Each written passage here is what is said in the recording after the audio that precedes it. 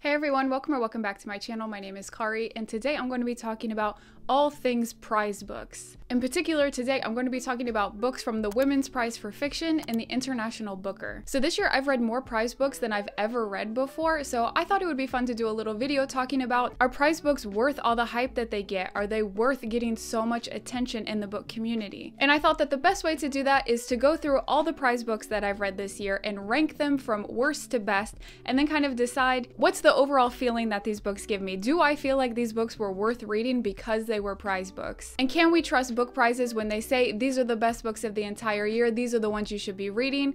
Can we really trust what they tell us? Before we get started, I would love to hear in the comments, what is your history with prize books? Do you follow any particular book prizes? Do you ever challenge yourself to read the whole short list or to read the whole long list? Or how do you go about reading prize books? I would love to know in the comments. Definitely let me know. So in total, I'm going to be talking about 14 prize books mixed between the Women's Prize for Fiction and the International Booker. So from the Women's Prize for Fiction, I'm going to be talking about these 8 books because, as you may have seen on my channel, I did read the short list for the Women's Prize for Fiction, as well as some other books that didn't make it to the shortlist. And I'll also be talking about these 7 books from the International Booker. Some of these are from the shortlist, some just made the long list. So like I said, we're gonna rank these from my least favorite to my most favorite, and I'm gonna give you my star ratings for each one. And then at the end, we'll kind of decide, are prize books even worth reading? Are they even good? Just a little note before we get into the ranking, there are 2 that I haven't finished yet, so I'm gonna save those for the end, so they're not gonna be a part of the ranking. I'm gonna rank out of 12, and then at the very end of the ranking, I'll talk about the 2 that I haven't quite finished yet.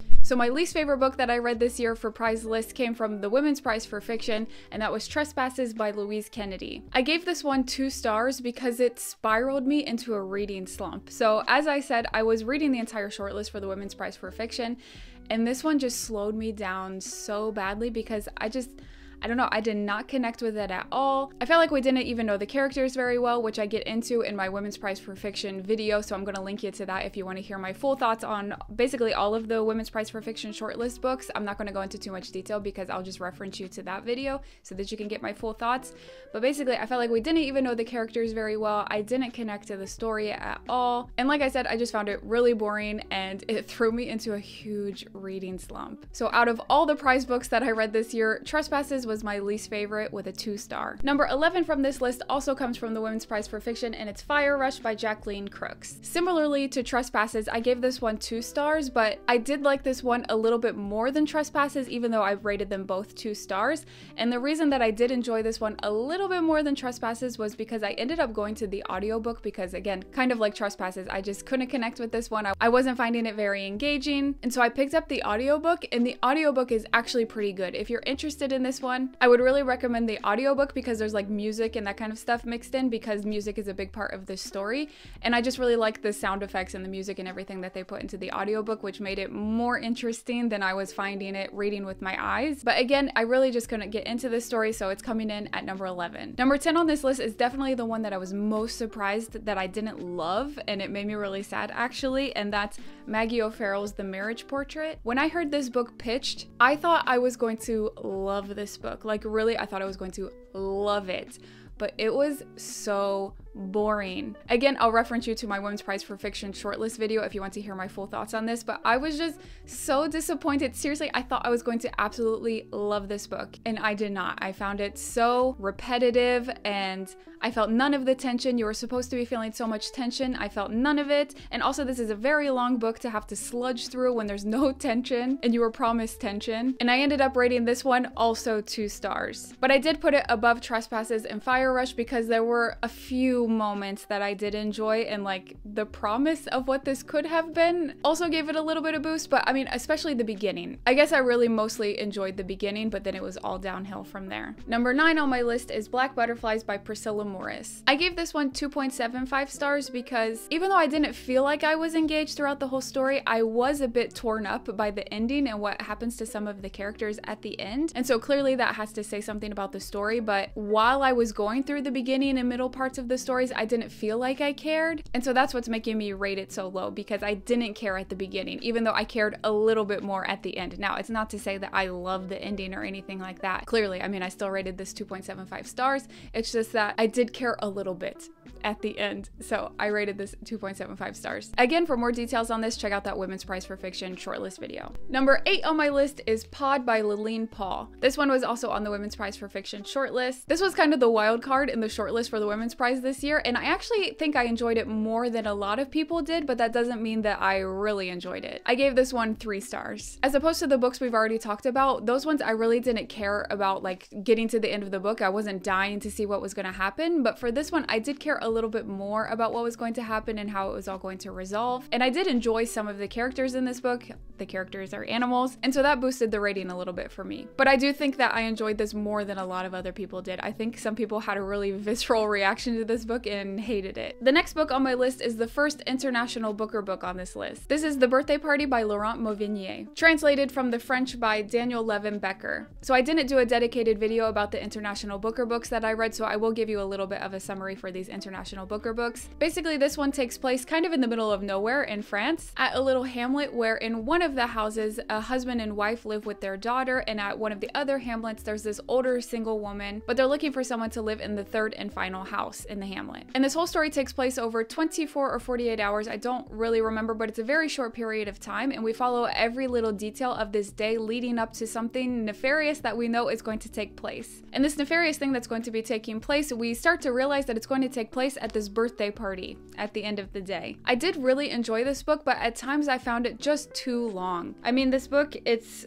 almost 500 pages, and I don't think that it merited those 500 pages. So while I did enjoy the story itself, it was just a little bit too long, and I ended up giving this 3.75 stars. Number 6 on the list is a Women's Prize for Fiction long list book, and that's I'm a Fan by Sheena Patel. This one's about social media and about a woman who gets obsessed with following this woman on Instagram, and about this toxic relationship that she has with her partner because he's cheating on his wife to be with her but also be with somebody else. It's like this tangled mess, and how she starts to stalk these other women on Instagram, and just kind of the hold that social media has over her. And this is actually written in vignettes, so that's really interesting. I don't really read too many things in vignettes, so that was really fun to do. And I just thought this was a really interesting commentary on social media and obsession and the things that social media can do to us and the power that it holds over us. And I rated this one 4 stars. I did really enjoy this one. Next is another book that's from the Women's Prize for Fiction long list, and that's Children of Paradise by Camilla Grudova. This one follows a young woman who's working at an old cinema, and all the different people she works with who are just characters. Like, they're so bizarre, and just following her trying to fit in with these people and all the different weird things that happen to her at the cinema. And some of the descriptions in this are just so visceral. Like, I could still picture some of the things that are described in this book. Like, it's really stuck with me, some parts of this, and so I did really enjoy this one. I gave this one 4 stars. Number 4 on my list is Standing Heavy by Gauze, and this was translated from the French by Frank Wynne. So this is one of the books that made the shortlist for the International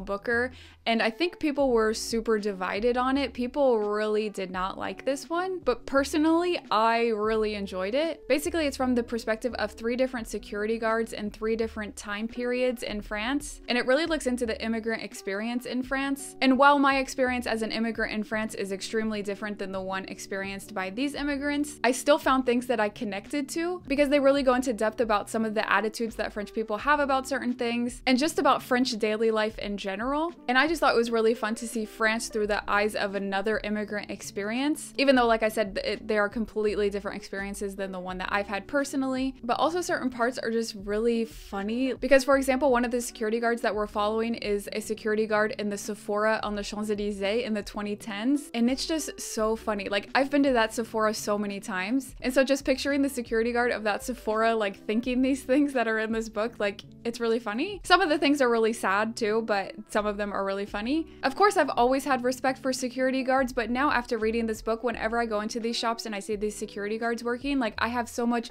more respect for them. Like, even more, this book made me think about so many things I had never considered before, and so I just have so much more respect for them than I already did. But also, this book made me wonder, what are they thinking about me?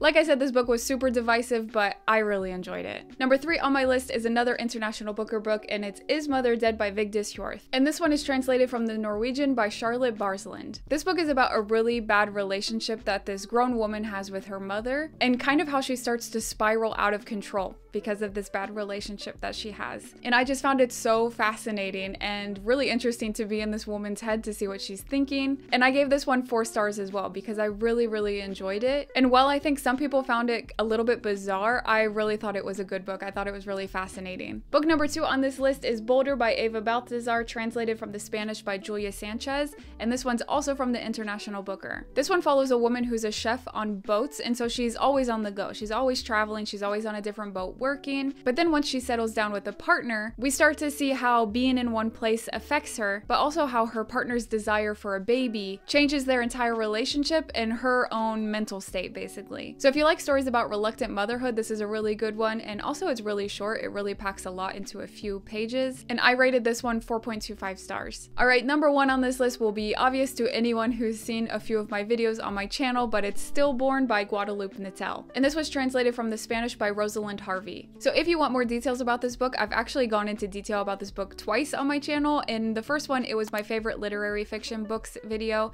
And also I just recently did an underrated books video where I talk about this one. So if you've seen those videos, it should be no surprise that this is my most favorite prize book that I read this year. And this is the only book that I gave 5 stars on this list. So the 2 prize books that I've started and haven't finished yet are Whale by Cheon Myung Kwan, translated from the Korean by Chi Young Kim. And this was for the International Booker. And yes, shame.